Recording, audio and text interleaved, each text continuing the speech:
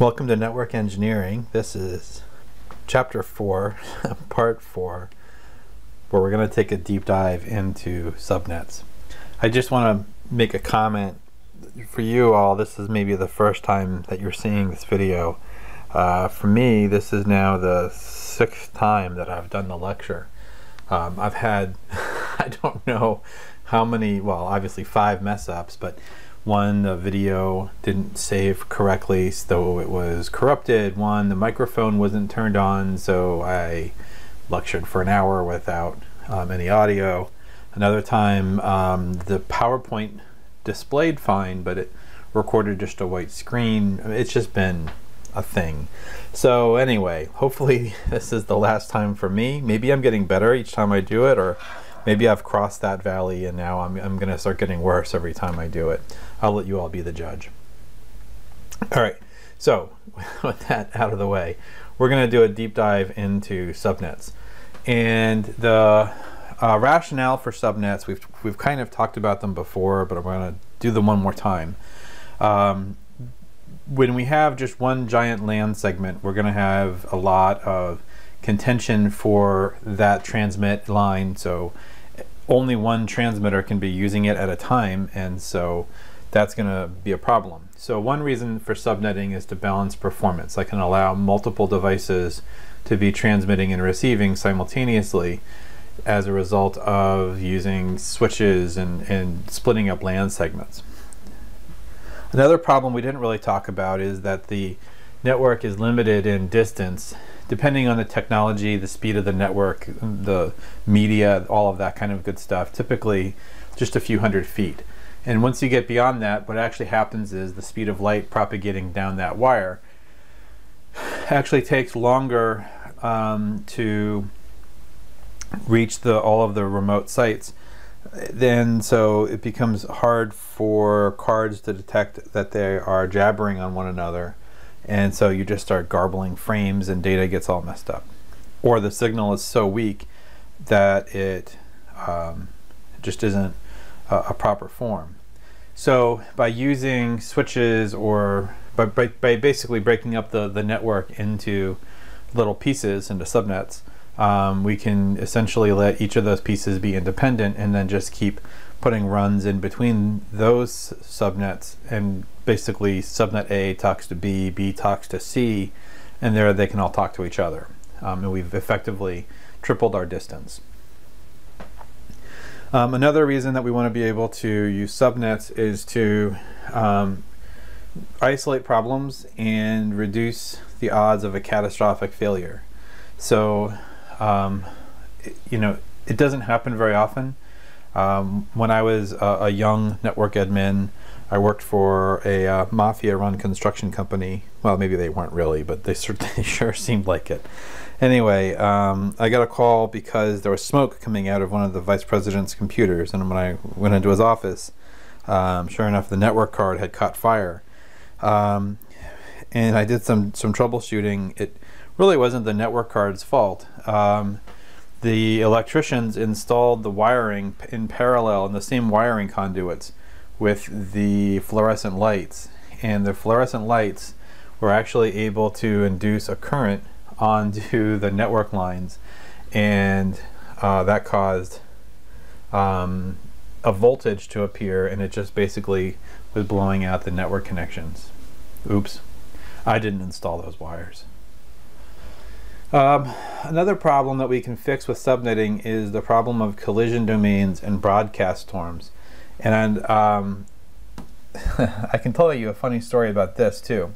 So back in the early 90s, when I was in an undergraduate school, like you, Doom came out. So I think if I date that correctly, it was the winter of 93, 94 timeframe.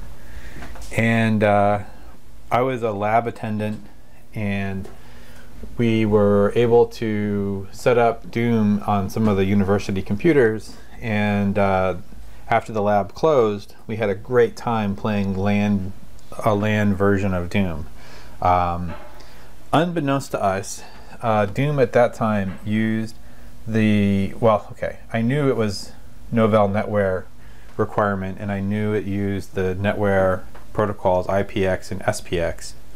But what I didn't know at the time, I found out the very next day, but I didn't know at the time that it was broadcasting. And so every time that you pull the trigger or move around or whatever you're doing, the Doom game was broadcasting that on the network. And at the time, the computer science department was in the same building with the computer center, and they were all on the same segment. Now at 2 o'clock in the morning, when the university is effectively shut down and we have keys to the lab, so we're in there playing Doom, no problem. But there was this guy named Brad, and Brad was a terrible person. I didn't like Brad. Brad didn't like me. It was pretty mutually, a lot of animus between us. And Brad was jealous that we could play Doom, and we didn't invite him. But he was a jerk, so, you know, not going to do that. Well, Brad comes in the lab the next day during business hours and starts playing Doom with his friends. And the way that we know that that happened was because the mainframe administrator was trying to get into the mainframe, and the mainframe was unresponsive. And that's bad. Like, when the mainframe doesn't respond, you know, you're spending millions of dollars on this thing, it damn well better respond. So he was upset, went into the console room, and it was fine. So he called the network administrator. The network administrator was like, well, this isn't right. I can't get into any of the machines either. And so very quick diagnostic work, they pinpointed the problem to the subnet was just maxed out. Like, it was full-blown 100% load.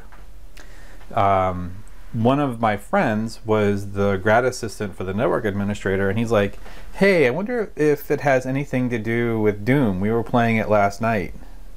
And the network admin went flying up into the computer lab, found Brad and his friends playing Doom, and well, let's just say they got yelled at pretty good. Of course, they turn around and said, well, Briggs was playing it that last night. So then I get called into the network administrator's office, and I'm like, I didn't know.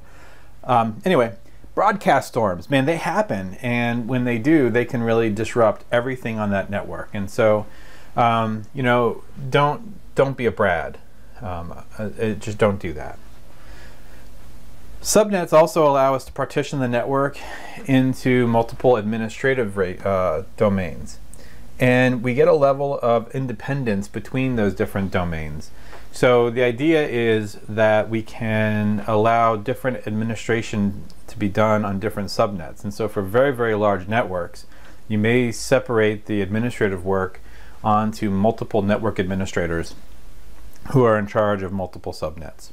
You know, it's just a pretty easy thing to slice and dice and give people control over their region. And it may even possibly reduce costs.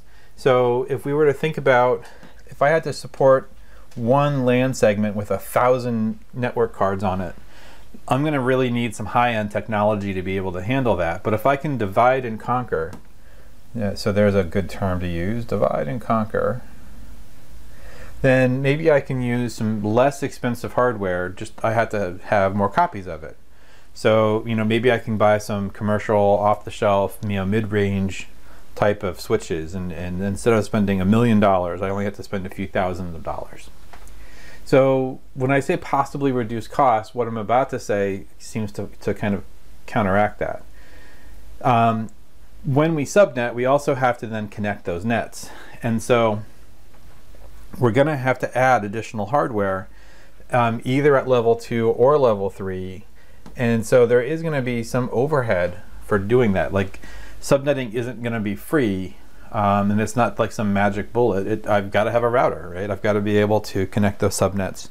And that router is going to cost me some money. But I think in the long run, if you look at the cost of having everybody on the same subnet and having like everybody using 100 gigabit network lines so that we all get decent performance versus everybody just using regular network cards and gigabit lines and off-the-shelf switches, probably in the long run, subnets are going to be a cheaper solution. So before we kind of jump into how do we subnet, let's look at a couple different LAN LAN topologies. And so what I have here is a way that we could use a bridge to create some subnets. So what I have are two LANs, and maybe initially these would have been the same, or maybe they were always separate. But the idea is LAN A is connected to this bridge device, and it connects LAN B. Bridging often is happening down at layer 2, then our next layer down. We're not there yet. But it's not hard to imagine how we could use a bridge to connect two different LAN segments. Whenever a packet is sent on this network, the bridge just sends it on to that network, or vice versa, right? And we can program the bridge maybe to do some filtering. So for instance, if we did an L2 bridge, we wouldn't necessarily have to pass those broadcast messages. Maybe we would. Maybe we would pass only certain broadcast messages. You know, whatever the rules are going to be. One of the neat things about bridging is it allows us to effectively change media. So for instance, what if LAN B here is actually a wireless network, and then this is the wired side? And so we can use a bridge to connect those two networks and join them together as if they were one. Another good example of bridging is also using it as a media translator. I have a Comcast connection at home, so I have cable coming in from the outside, and it goes into my modem, which is also a DOCSIS modem. And out of the box, the DOCSIS modem also tries to be a router, and I didn't want any of that functionality. And in fact, I bought my own DOCSIS just to get it out of the way. And the first thing I did when I unboxed it is I put it into bridge mode, and that basically meant that it's now transparent to my network. Like, I don't see the DOCSIS device anywhere in the network. All it's doing is taking an Ethernet packet from the LAN side here and turning it into a cable connection and shoving it out over the, I think it's PPoE, which is point-to-point protocol over Ethernet. And that's it, right? It doesn't do anything else. And so it's effectively invisible. I then have my router, and my router is actually doing the routing, and as far as my router is concerned, it's connected directly to Comcast. So this DOCSIS bridge, completely hidden from my network. And so bridging allows us to do some interesting tricks just like that. Another way that we can use subnets and kind of create a topology is using switches. Switches, again, are going to operate at L2, and an L2 switch, of course, is going to be working at the Ethernet level, not the IP level, which is kind of the chapter we're in. So, you know, we'll get there. But the idea is that I have the Ethernet switches are going to have a number of different hosts connected to them, and we're going to keep creating these little clusters of computers that are connected to one switch, and then those switches are going to be bridged to each other. Now, in some switches, especially Cisco's Catalyst switches, this functionality is merged right into the switch into what's called an uplink port. So that looks like a W. So the idea being that there could be a 1 gig Ethernet connection here between each of these devices, and then this might be a 10 gig connection between those two switches, or switches in a router, or whatever it's going to be. So I think, the way even with my terrible artistic skills, I think it's clear that this is a star topology. In other words, it looks like it's kind of radiating out from these switches. And we can use these switches to kind of piggyback from one to the other and eventually extend the network distances, handle multiple loads, handle lots of computers. Switches don't have to work with just one computer per port. In fact, that's probably, well, that works best, but that's not the only way to do it. And in fact, when we do this, this is called a microsegment. So in this arrangement, each computer has an interface. Each interface is connected directly to a switch on one port. If I have a 24 port switch, I get to have 24 computers and no more. But that's not a requirement of the switch itself. That's just kind of how we implement these things. With micro segmenting, it minimizes the sharing of that one connection. Like there's nothing else between that switch and that PC. There's no contending for that line. And so that's oftentimes the most efficient. But it also requires the most switch ports. Now, even Cisco has kind of broken the rules. We now have Cisco IP phones. And in a lot of offices, what happens is you go into a phone, and the phone has another jack, and that jack connects your PC as well. And so to reduce the cost of adding new wires from the wiring closet into every office on campus, you can simply add the phone and pass the PC right through the phone, right? So the phone isn't trying to bridge or anything. It literally is just trying to share the wires. And it has no problem doing that. Because this is an L2 switch, however, each switch port, the software on the switch needs to know what's plugged into it. So for example, when it sees some device address for device A, it needs to know, do I have device A plugged into any of these ports? And it makes sense in microsegmenting if like this is device A over here, that the switch can say, yep, I got you. But what if the device is actually up here? Like what if this PC is device A? Well, again, the only way that the switch can know to send the data along those lines is to keep a list of all the devices that are connected to each of the switch ports. All right, 2 doesn't seem bad, but there is some upper limit, and once we hit that limit, then the switch is going to really not be able to serve the role of extending the number of connections. I'm not sure what the limit is. Cisco probably has it advertised somewhere. To be honest with you, I suspect we're getting pretty close to that limit. In 163, we have PCs, we have oscilloscopes. Those oscilloscopes have network connections. We have power supplies that are programmable, and you can connect the power supply to software and either drive the power supply's output voltages or monitor the power supply's output voltage. We also have multimeters. Those multimeters are also programmable, as well as they connect over the internet. And so there's 4 network connections right there. And then students in my classes often end up having to use a device under test. So it could be the Z board or something else.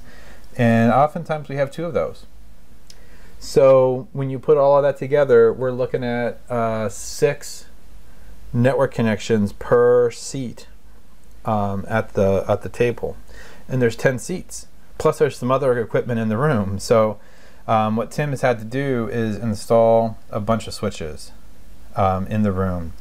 And I think we have 2 48 port switches hidden in the room somewhere.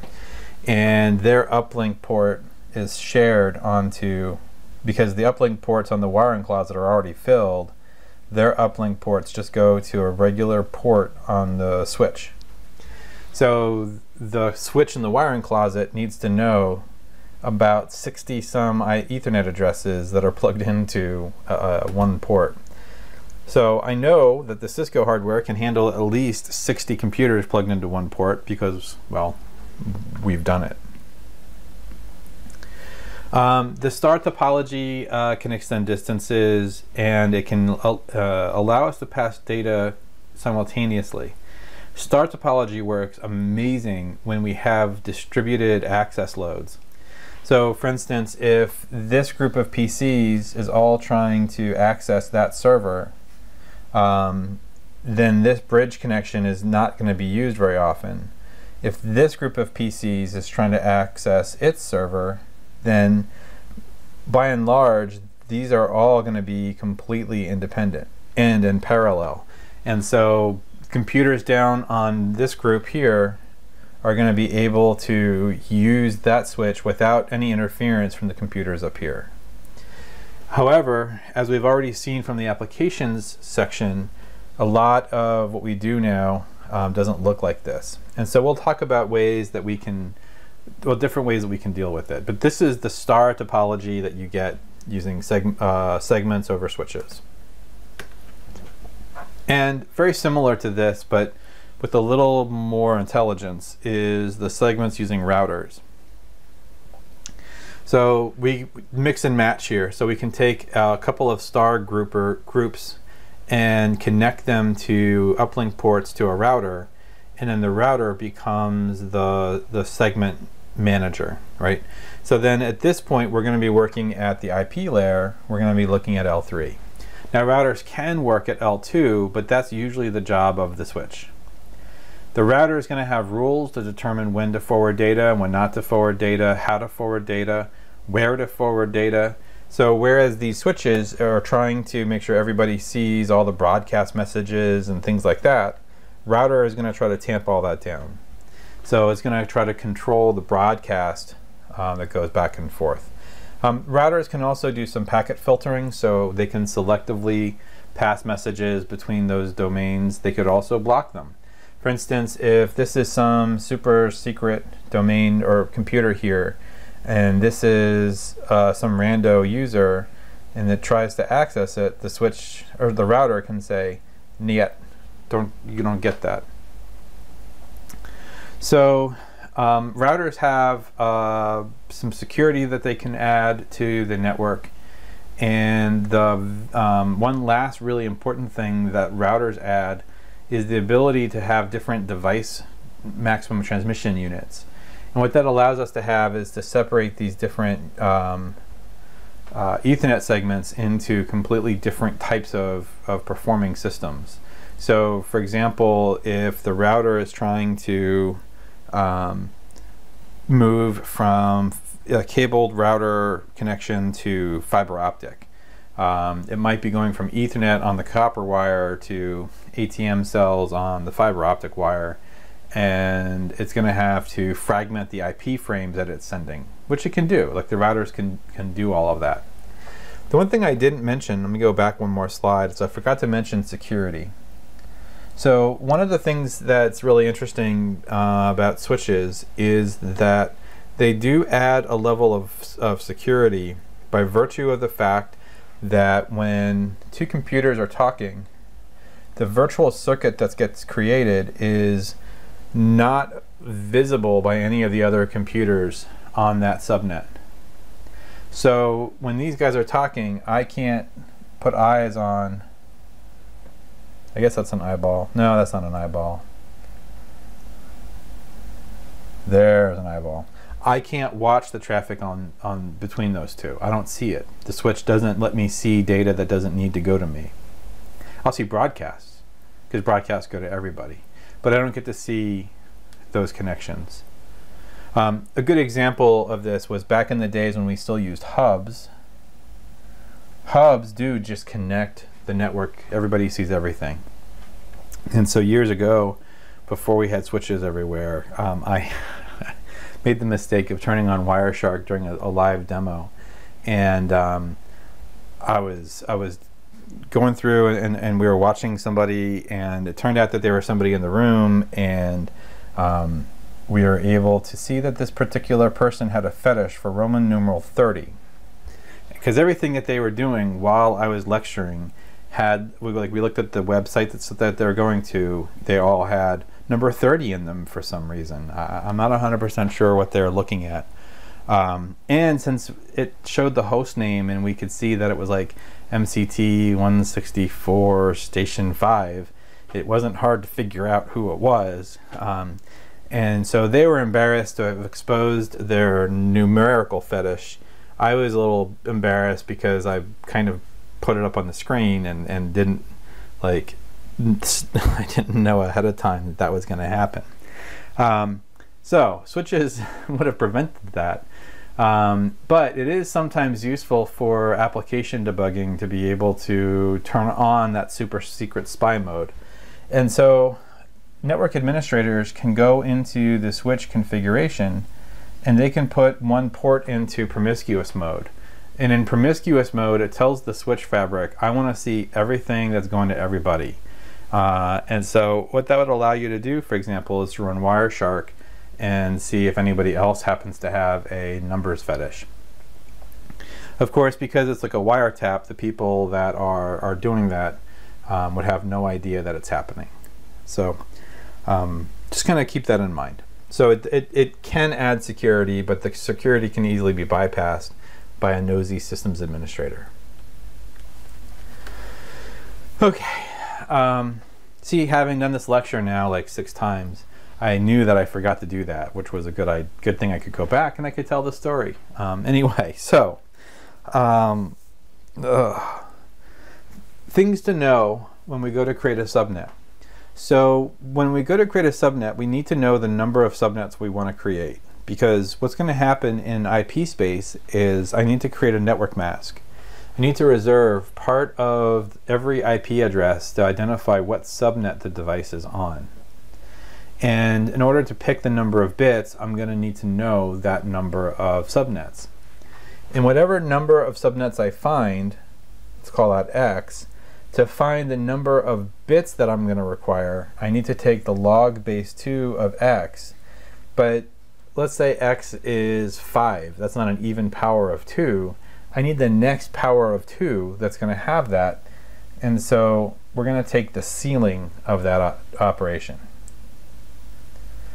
So let's say, for instance, that we do the analysis and it turns out that I needed 11 subnets. If I take the log base 2 of that, it's going to come out to be like 3 point something, 3.5 maybe. But when I take the ceiling of the log base 2, so first of all, log base 2 is like 3.5. I'm not sure what it really is. But when I take the ceiling of that, that's going to be an integer and it's going to be 4. And to find out how many subnets I actually get, of course, I'm going to use 4 bits. I can just raise 2 to the 4, and I'm going to have space for 16 subnets. So we really want to try to get to close to a power of 2 if we can. For instance, if I got to 9 subnets, well, I just missed the subnet or the power of 2 for 8, and the next one's going to be 16. So do I really want to waste that extra bit? Could I think about rearranging the network to kind of get the number of subnets closer to a power of 2? Maybe you can't, and if that's the case, then you're stuck. So the formula for that is going to be kind of familiar once we get done with this thing. The next thing I need is the number of hosts that I need on each subnet. And the reason why I need to know that is so that I can figure out how many bits that I need for the host address. So for instance, if I need 3 bits for the network number and I need 5 bits for the hosts, then if I take that IP version 4 address, some fraction of those is going to be assigned to me, but really the last 5 and then the next to last 3 are going to be for me to allocate the subnet, which leaves 24 bits that are assigned by my ISP.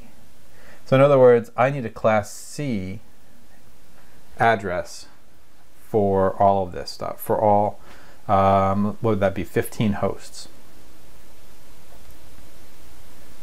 I'm sorry, this is 2 to the 5th, that's 32. This is 3, so this is 8, so 128 hosts.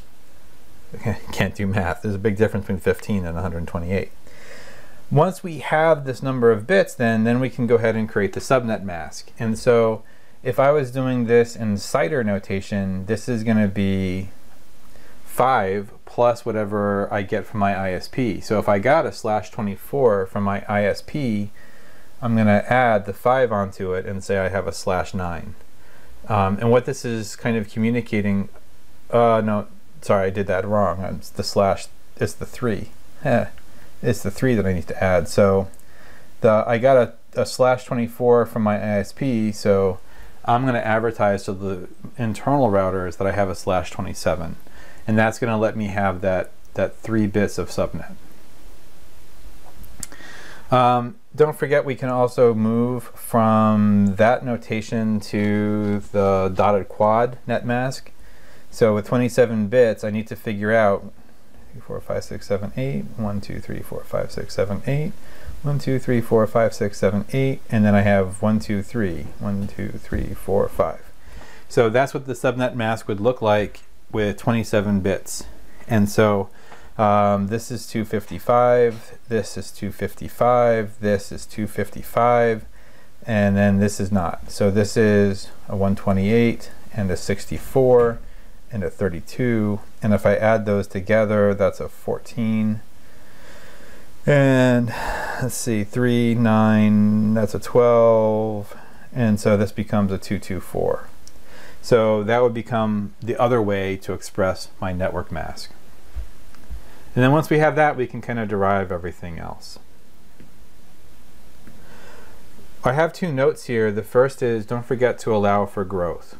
So if I find that I have exactly some power of 2 for my hosts or my subnets, don't pat yourself on the back and think job well done. Because it's likely that if you just miscounted by one machine, you're screwed, because you're not going to be able to give it an IP address. That subnet would be full. Or the likewise if you forgot a network for some reason. So when you're making your plans as a good engineer, you should always allow for growth, maybe 5 or 10%. It all depends on what the past history was. Because if you allocate too much for growth, then when it comes time to buying a subnet from an ISP, because you're going to pay per month for that ISP subnet, or the router hardware to handle that capacity, or the switches to handle that capacity, if you're really wrong, you spent a lot of money that's just going to be wasted. And so one strategy you can do is kind of look at past performance. You know, if you see that this is time and this is, like, say, the number of computers, if your traffic is going up like, you know, like that, maybe you probably don't need to allocate a lot of space for growth. Like, you know, you're just not growing that fast. You know, figure out what the delta is here, and you know, you can kind of go for it. On the other hand, if you see a nice straight line, okay, again, we can kind of plan for that kind of growth. You know, we go back maybe 3 years, we see that's a pretty constant slope.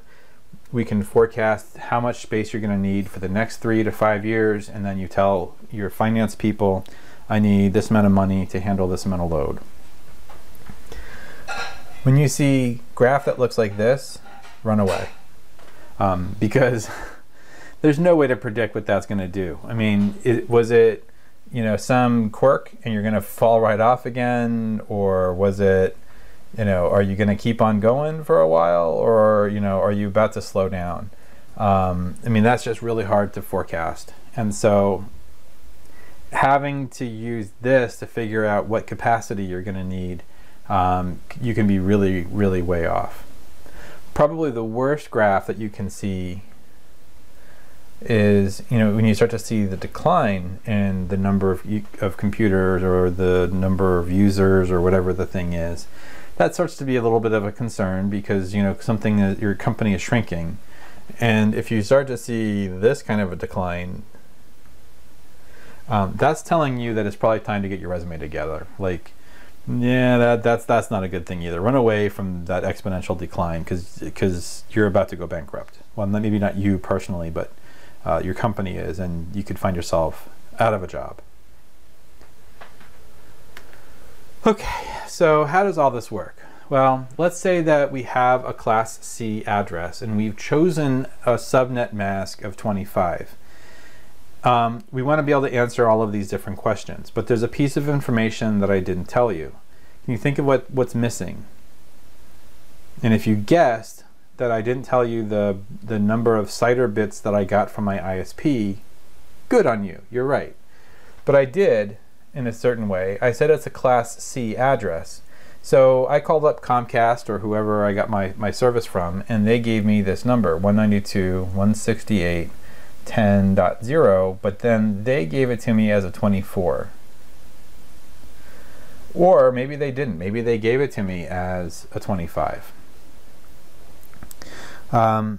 If they did, then we have a whole other set of issues to go through.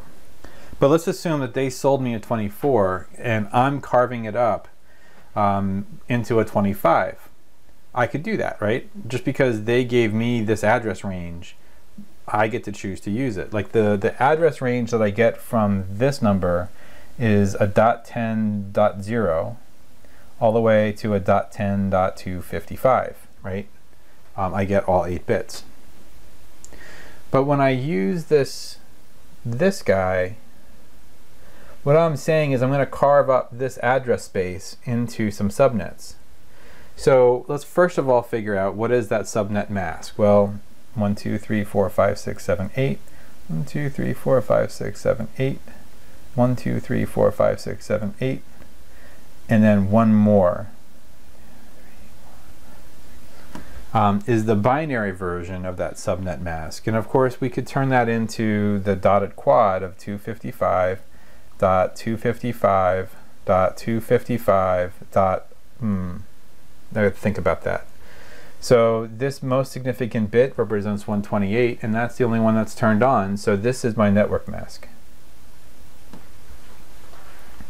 So that /25 or 255, 255, 255.128 are identical.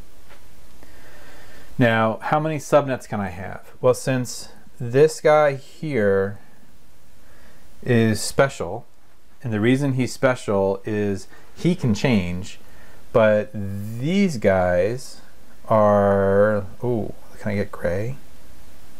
There's no gray, darn it.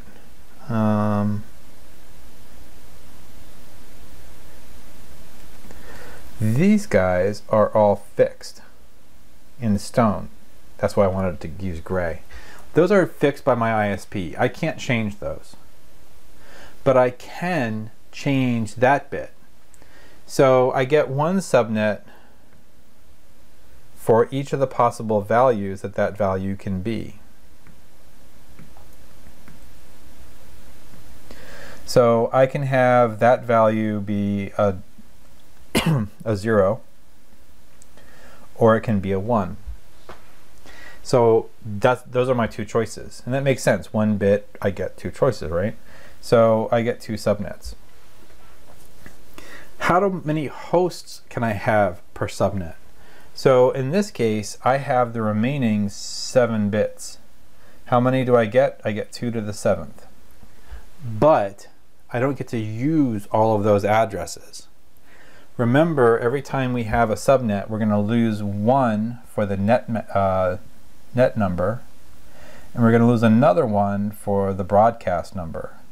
So 2 to the 7th is 128, minus 2 is 126. So I get 2 subnets, each subnet with 126 hosts, which is, if you add that up, exactly not the 256 that I got from my ISP. I lose 4 hosts in the process, but fine, it's all right. So the next question is, what are the valid subnets, right? Well, the first subnet is going to be with this guy with a 0, and the rest of those are zeros. And then the second subnet is that guy with the 1, and those being zeros. And so this becomes 192.168.10.0 and 192.168.10.128. Those are my 2 subnets. And those also correspond to the network addresses. So these are the network addresses for each of those 2 subnets. That should make sense, right? What are the broadcast addresses for each of those subnets? Well, it's going to be the maximum number that I can have without going to the next subnet. So for this subnet, my broadcast address is 127, and for this subnet, my broadcast is 192.168.10.255. So again, we lose those 2 network numbers and broadcast numbers. So those are the 2 that we lose on each subnet. The last question is, what are the valid hosts that I can use to assign? Well, I get everything in between. So on this one, I get a .1 all the way to a .126. So obviously 192.168.10.1 through 192.168.10.126. It just gets repetitive to say the first stuff when it doesn't change, so we'll just abbreviate it to be .1, .126. Likewise, over here, I get a .129 all the way up through a .254. And if you were to do the arithmetic, I do get 126 hosts on each subnet.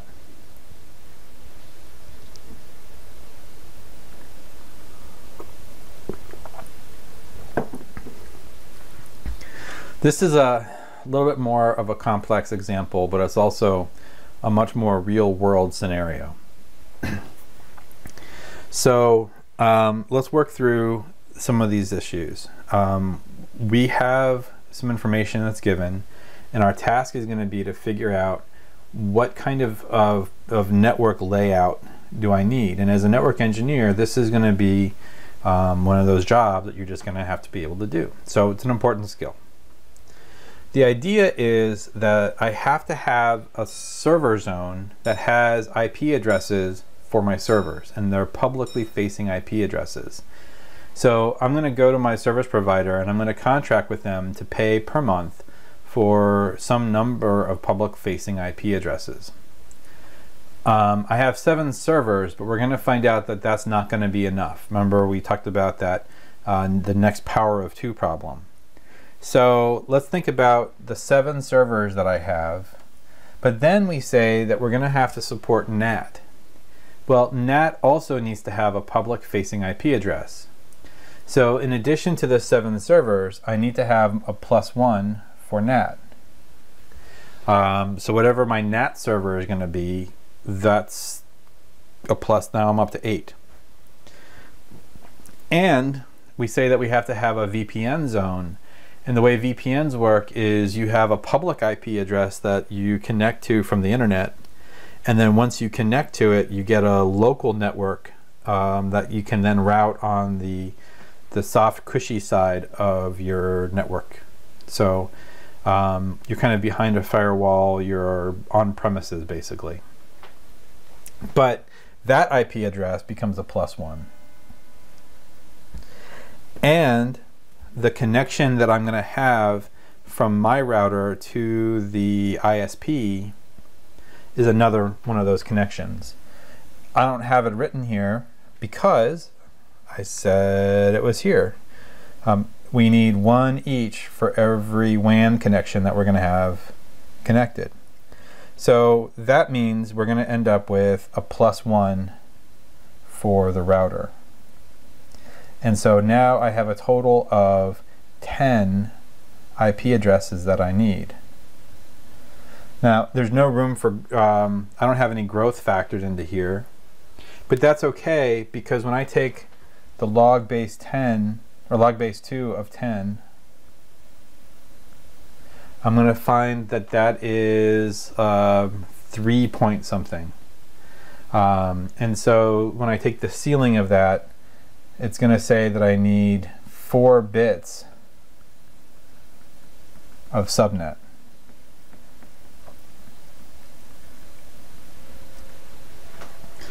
So this I need to have, from my ISP, I need to have 16 contiguous addresses. So I'm going to go ahead, call up my ISP. I'm going to arrange for a fraction of a class C, and they're going to find some range of numbers that give me 16 contiguous. And so let's pretend that they assign to us 202.154.63. And to make it a little less challenging, we're going to start that off at 0. They could theoretically start it off just about anywhere. But we had to figure out now what the CIDR value should be. Well, that's all 8, that's all 8, and that's all 8. And I need to go all the way through that last value that are set by the ISP to leave 4 for me. And so I'm going to end up splitting this. It's an 8-bit value, so if I need 4 for the subnet, that's going to leave 4 that they get to pick. So my CIDR value is going to be a /28.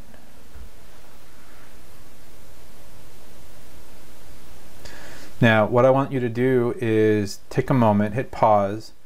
Well, not yet, don't hit pause yet.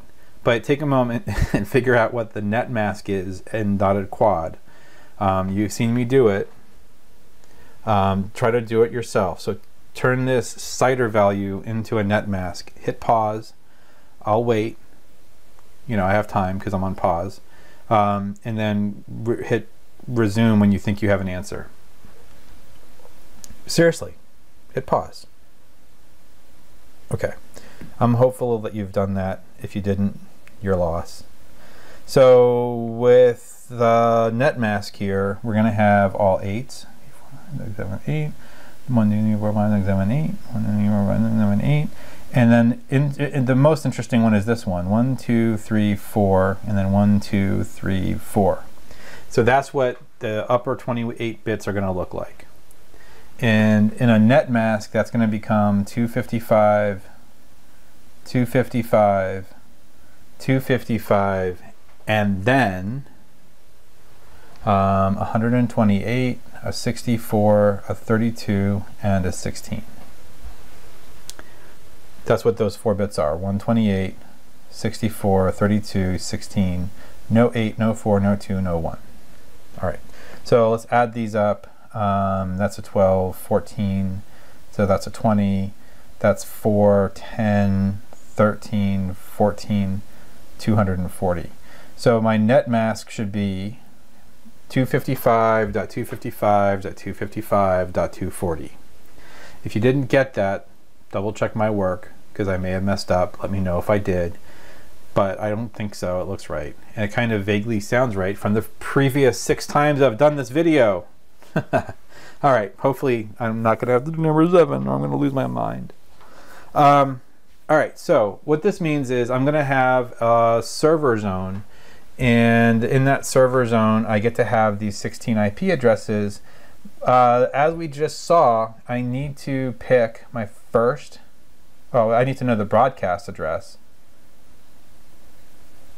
and I need to know my net number, which we already kind of have, and then what's my first host, so host 1 all the way through host 15. Well, we don't get host 15, right? I've lost 2 of those addresses, so I get host 14.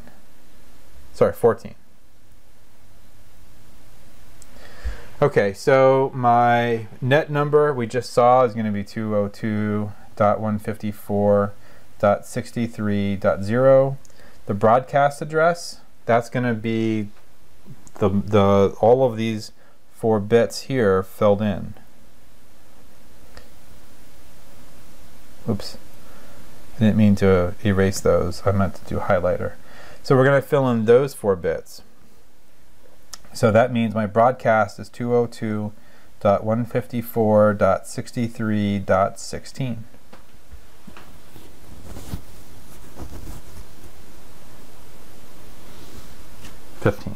Sorry, it's going to be 15. Now, you're hopefully looking at this and catching what looks to be an error, right? Because the net mask was 240, but I'm saying the broadcast is only 15, right? Well, just because those upper 4 bits are 0 doesn't change the net mask. The net mask still says those are part of the network number. It just means that they're fixed, so I can't change them in any way, shape, or form. It doesn't change my net number or my broadcast number. It is still going to be the lower 4 bits that I get to fill in for the broadcast number. Now I get to use everything in between for my hosts. So we could say, for instance, that the router gets to be .1. That's kind of by convention. We could do, say, VPN is a .2. We could do NAT is a .14, put it at the end of the whole list. And then everything else, the other hosts can fill in between. All right, so now that we've done that, let's sketch out what this network is going to look like. So I'm going to have coming into my, my facility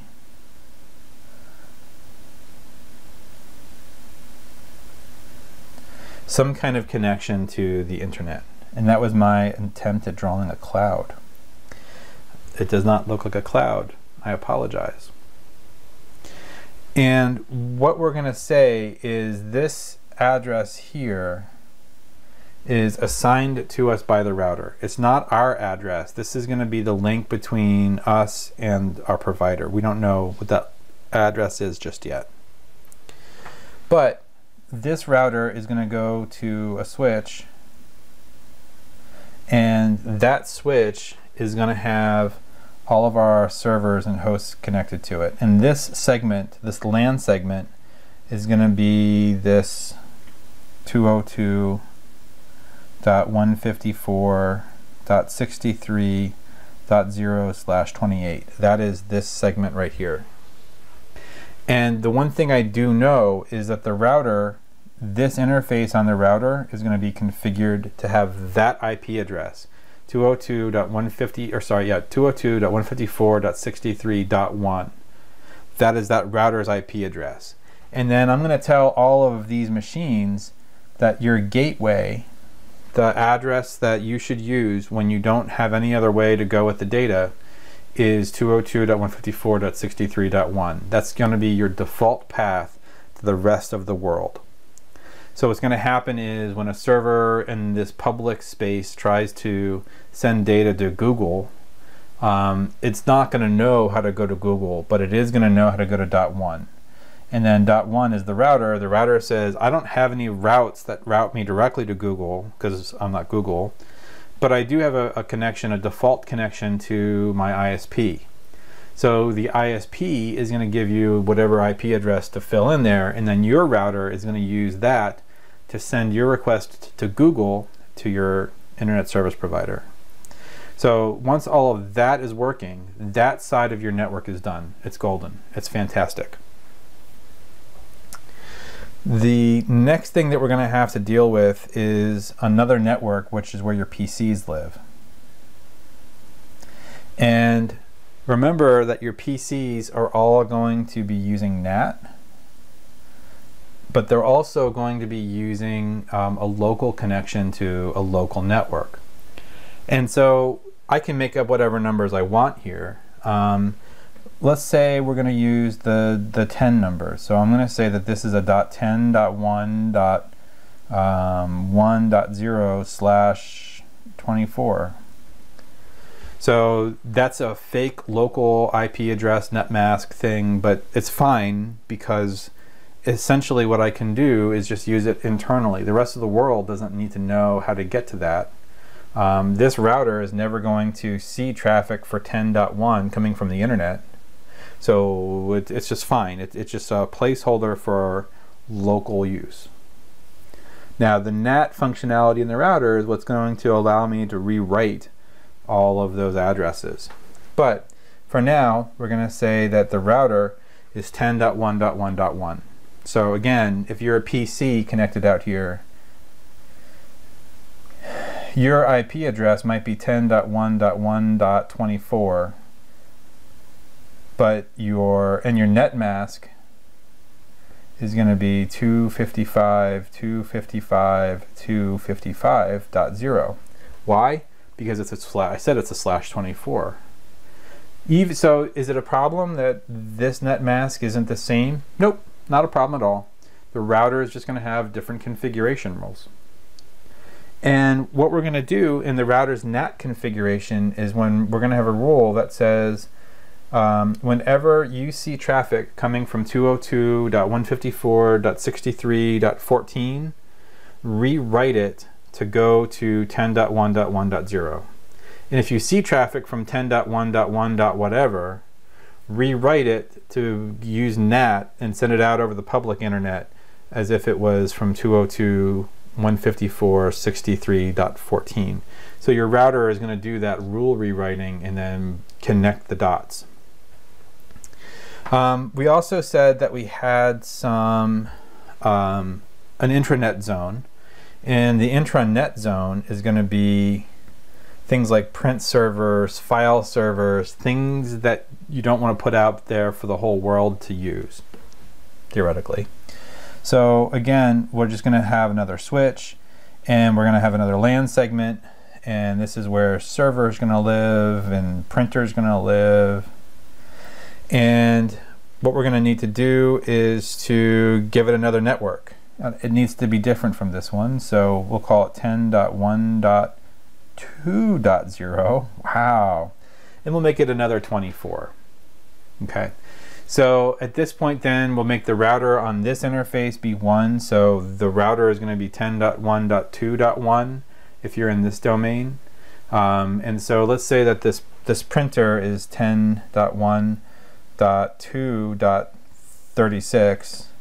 Its net mask is 255.255.255.0, and its default gateway, like when it needs to go to some other machine in your network, what address do I use for the router?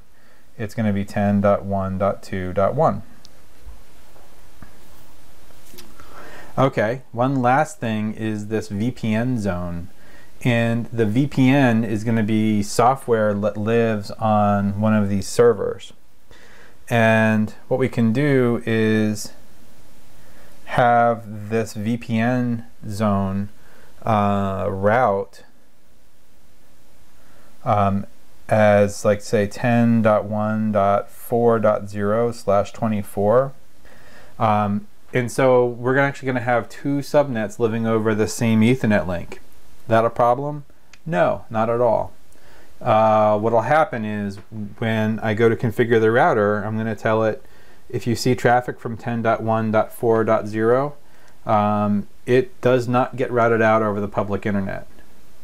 But it can talk to our servers, or it can talk to, say, your desktop PC for remote desktop, or whatever the rules are going to be. So I know this was a lot. I don't want to sugarcoat that. This was a lot, but this is pretty complete. Like, this is the layout for IP subnetting for a reasonably complex home office, or not a home office, but a small company, mid-sized company.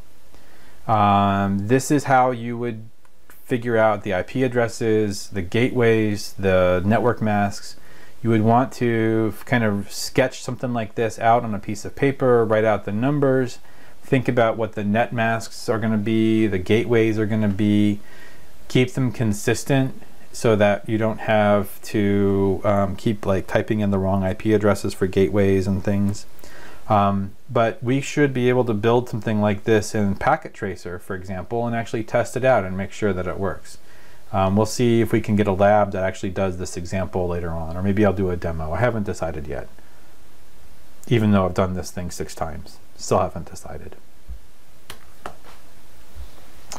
All right, what if I just need to have a subnet, a minimal subnet? What is the smallest useful subnet number I can have? In other words, what's the largest CIDR number I can have?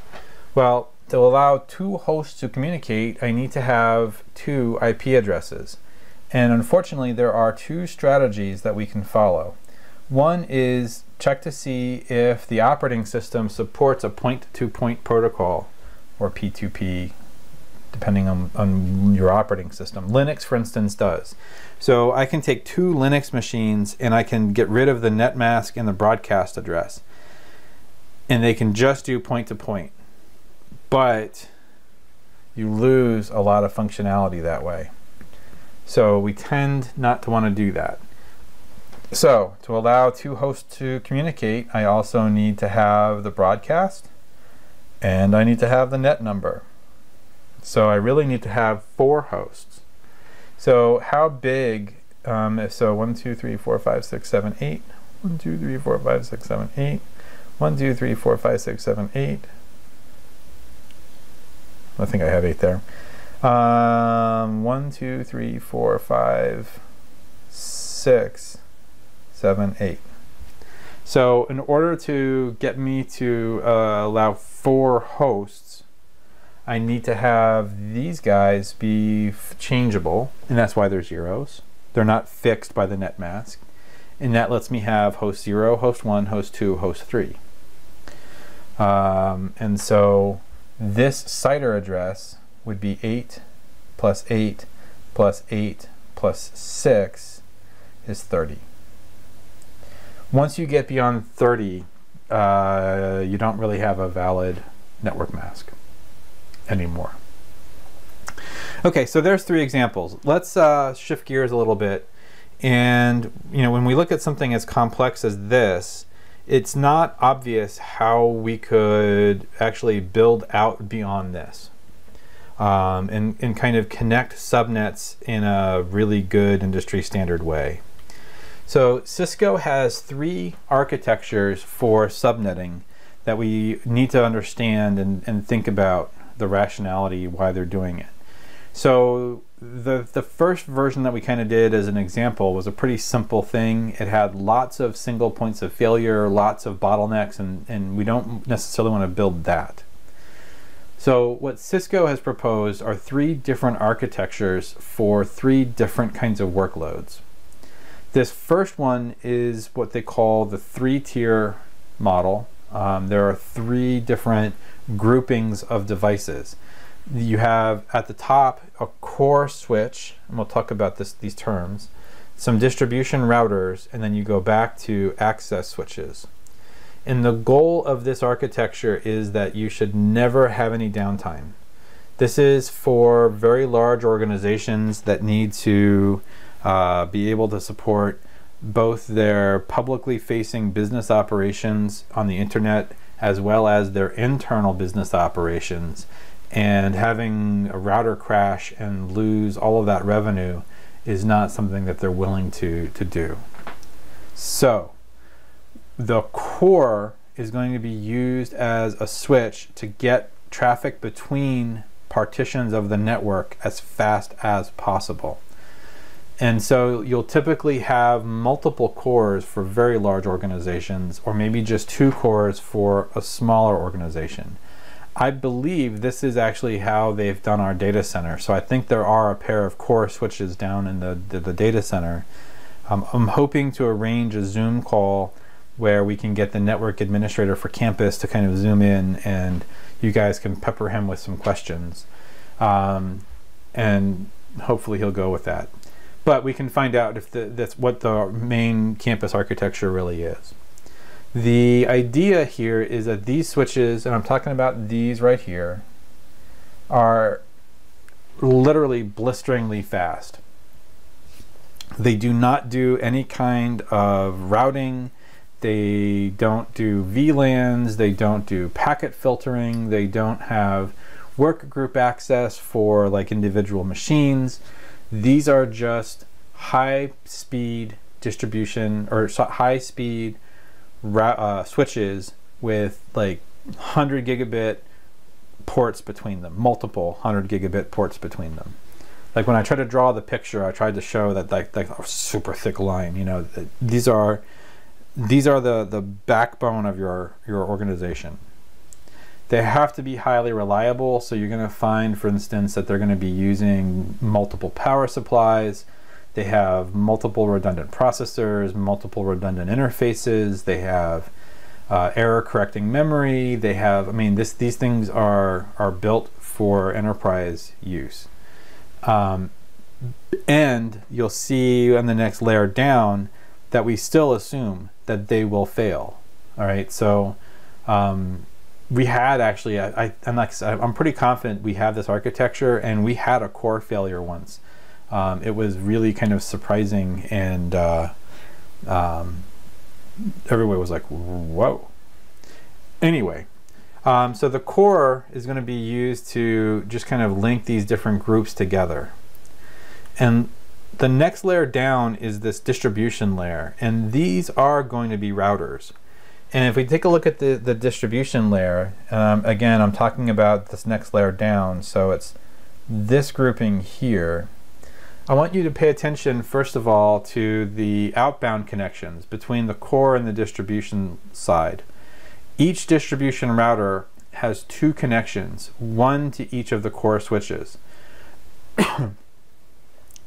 And they're going to use those links for load balancing, but also for failover. So if one of the core switches went down, the distribution router will just route over to the other core switch. But at a cost, like they're just not going to be handling the same volume of traffic with the same efficiency as those cores. So these are going to be routers, and these routers can do filtering, they can do VLANs, they can do firewalling, they can route to an internet connection, they determine how packets enter the core and how they're scheduled on the core. They can do filtering and queuing, they have security, they do NAT, all of that stuff. So these distribution routers are doing kind of the heavy duty load, right? So why do we put all the load there and we have so many of them? Well, so that we can divide and conquer. I can have each of those routers handling a smaller fraction of the load as I just add more routers. So the idea is that as you start to use or hit utilization levels on these distribution routers, that you just add more routers and you add more redundant connections to the core and to the switches below them. And let's take a look at the next layer down. This is the access layer. And at the access layer, we see these switches. On the left-hand side of this picture, we see just what would be normal user applications, PCs, with single connection to the switch. So like whenever I finally get back on campus, my computer has one connection to a switch. And if that switch fails, all 48 ports that are on that switch, or however many ports are on that switch, they go down, and there's nothing we can do about it. I'll lose my phone, I'll lose my printers, I'll lose everything, until someone comes along and reboots it. On the right hand side, we see a slightly different organization where we see servers having redundant connections. So they'll have two network interfaces, each network interface going to two different switches, and then those switches go to two different distribution links. And again, the idea is that if I lost one of the access switches, the server just rolls over to the other interface. But in the meantime, the server could use both of those for performance.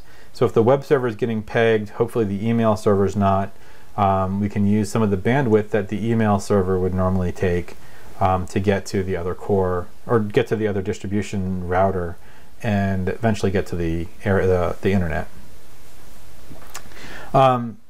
Even on the left-hand side, we could still have some of those redundant connections, and the goal is really just to improve performance as opposed to redundancy. On the right-hand side, though, we want that redundancy so that there's just no single point of failure for the things that are really critical. Why don't we do it for everything? Because it's expensive. In a data center, if I need to add new wires, I can literally just walk over and run new wire. Like, it doesn't require calling somebody to do drywall work or an electrician to run the wires in the right place. In my office here at the university, if I wanted to have redundant network connections, I would literally need to have somebody come in and cable in new wires. That's very expensive to do. And if you did it for everybody on campus so that they could be wired into two different switches, not only are you now paying all that money for all the redundant connections, but now you're also paying for all those redundant switches, and it just kind of escalates. And so the cost of me losing my PC for a couple of hours while somebody runs and a technician grabs a spare switch and swaps them out, okay, so it's inconvenient, but I'm not going to lose a ton of revenue. I could just get up and use somebody else's computer, or I could just use my laptop and use the wireless. There's lots of other strategies. If our corporate web server goes down, and this is how we make money, then I've got a big problem. And so I can't afford to have that go offline. And so then that drives the redundancy that I'm willing to pay for and the architecture. All right, so I think we've talked about all of that. And so this gets us to what Cisco calls their collapsed core. It sounds like a neutron star, but I think maybe the marketing people missed an opportunity there. But the idea is we're going to collapse the core and distribution switches, and we're going to aggregate them into these kind of special purpose-built routers that have the switch functionality built, the fabric for that built right into them.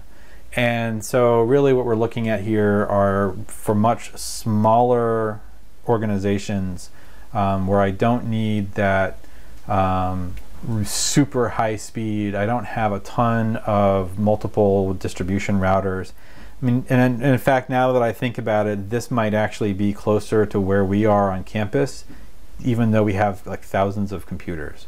The cost is significantly lower, and what we're taking advantage of here is the constant improvement in the switching hardware and in just the processing power that we can put into these devices according to Moore's law.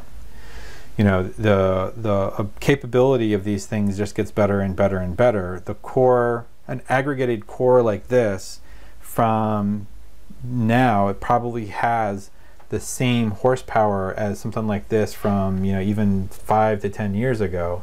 And, you know, these are probably at the time like $1 million core switches. You know, now you might only be looking at $500,000 each for these combined distribution systems. The big disadvantage is it's just not going to scale beyond where we see it here. So we are going to be limited to the capacity and to the core's ability to handle huge amounts of traffic. And so, you know, you get what you pay for, but sometimes you don't need the millions and millions of dollars worth of stuff. And then there's one final variant that Cisco has come up with, and this is what they call spine and leaf. And again, we're going to see the same aggregated core and core and aggregated router all together. And these are going to comprise, these links here that go to these special switches comprise the spines. These are very high bandwidth, very short distance, because this is built for a data center. So this is built to stay in the server room, not to go across campus. And the idea is that these might be very short 10, 40, or 100 gigabit lines, and we're going to put multiples in to each of these aggregated routers.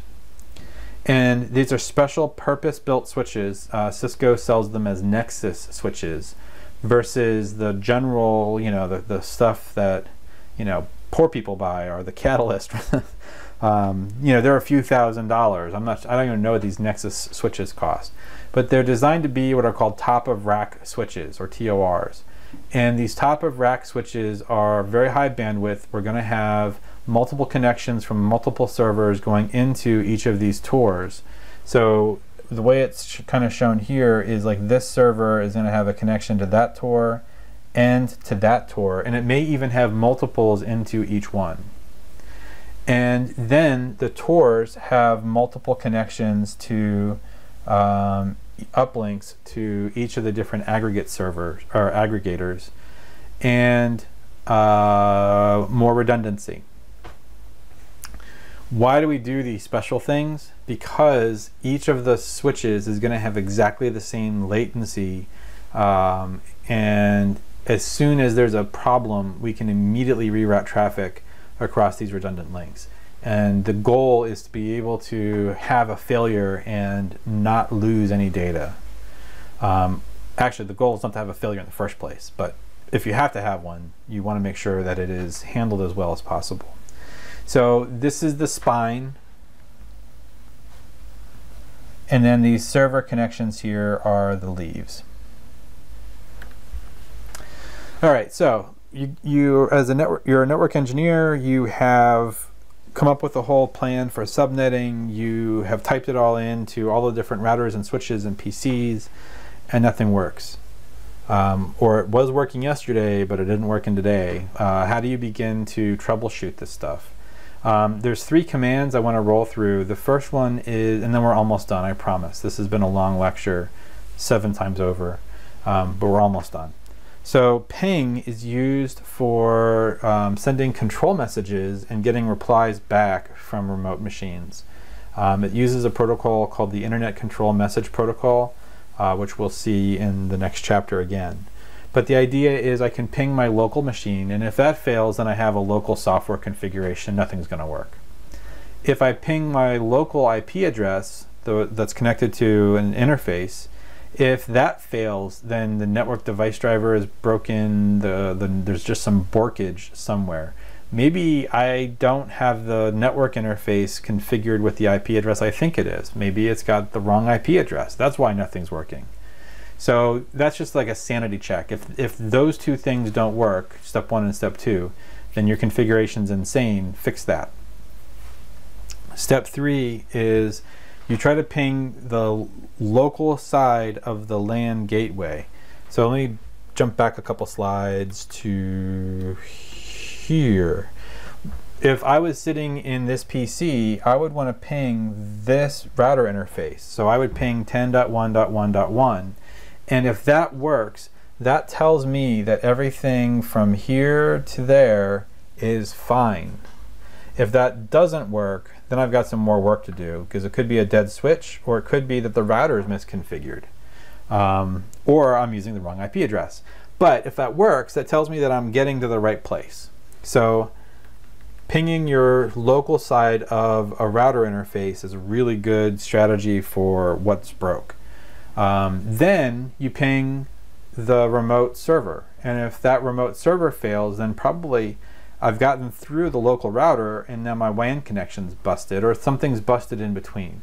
So for instance, if I can't get to Google but I can get to Microsoft or vice versa, then it tells me my WAN connection's fine. It's just that somewhere the best effort routing has failed, and it's probably nothing I can do about it.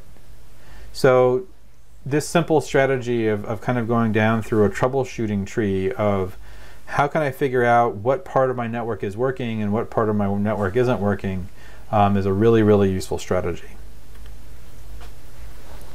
One other command is this thing called traceroute. If you haven't used it before, it's actually really interesting.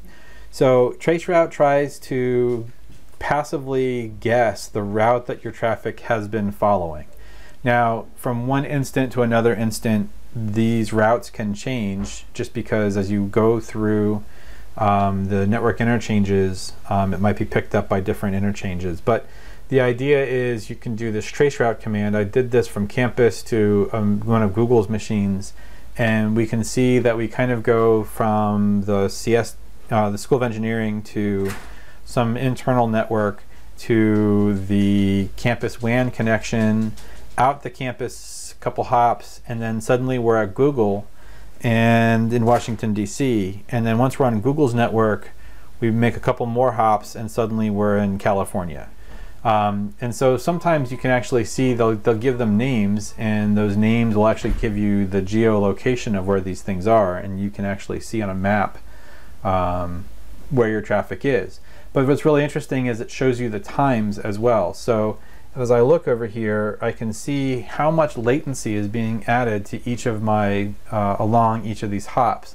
So my switch, getting from sloop to the switch, is 0.4 milliseconds.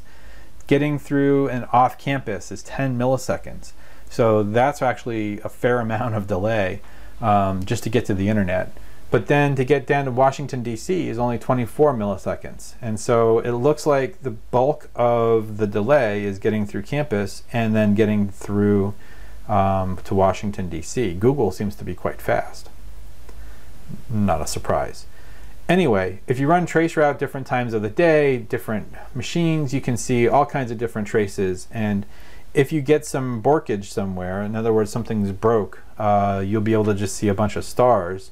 And then you won't get any further. That's different than getting a bunch of stars and then continuing on.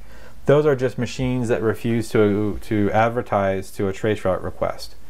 But the fact that I keep on going means everything is good. Oh, look at that. And if you see a star in the time, it meant that we dropped the packet. So remember we talked about packet loss. They're a router somewhere between us and Google. It doesn't mean that it was Google that dropped that packet. It just means it was dropped somewhere along the way. But when you start to see high packet loss or big times, it can tell you that the problem is not local. And so when your boss is screaming at you, why is the website down? You can show them this and say, it's not my fault, man. Really not my fault. Don't fire me. I can't fix it, but the good news is neither can anybody else that you can hire. Finally, the last command, and I promise this is just about it, is this thing called ARP. ARP is used for the address resolution protocol. We'll look at that again when we see layer 2. But sometimes your IP is configured correctly, but there's a problem at the layer 2 level. And this is really going to be affecting your local machine. So getting from one local machine to another local machine, that communication is going to happen over Ethernet. So we're going to take some application data. So we're going to take a web message, and then we're going to put that into a TCP, and then we're going to stick it into an IP frame, and then we're going to put it into an Ethernet frame, and it goes out over the wire. If this Ethernet frame can't find your local IP recipient, then even though this is right and this is right and this is right, you still don't go anywhere. So the way that you can figure out, can I see the remote side, is ask the operating system to tell you, because it's going to keep a map of what IP addresses and what Ethernet hardware device IDs it's seen. And so, for example, somebody on Sloop apparently tried to go to compy.engr.ship.edu at some point in the recent time, and when they did, Sloop literally sent a message, a broadcast that said, anybody know the Ethernet address for 157.160.36.48? And most likely compy responded with, yeah, I do. I'm at 00, 50, 56, 89, 76, 9F. And Sloop's like, fantastic. Now I know what to do with this IP packet. I'll put it on the wire with an Ethernet frame that says it's from me to you. Have a nice day. If that doesn't work, you're not going to get to talk to your local network. So, for example, somebody on Sloop tried to go to 158 SO5, so station 5 and MCT 158. And station 5 and 1 must not be turned on or is having a network problem, but we know the IP address, we just don't know the name or the hardware device ID. And even if the machine was on and we don't have that information, there's no talkie-talkie. And so at this point, that machine is effectively disconnected from Sloop. If it is up and everything else is working, then I would want to go and start debugging that interaction. Use Wireshark and see if we can see the ARP messages go back and forth. Maybe there's some confusing ARP messages, or maybe somebody's lying and saying, yeah, I have it, it's some other random address. We did it. Less than 1 hour and 30 minutes. I think every time I do these, the time gets shorter and shorter. So anyway, so that is the end of chapter 4. I am hopeful that this is the last time I'm going to do this video. I will see you again in the next chapter, or I will see you again one more time in this series.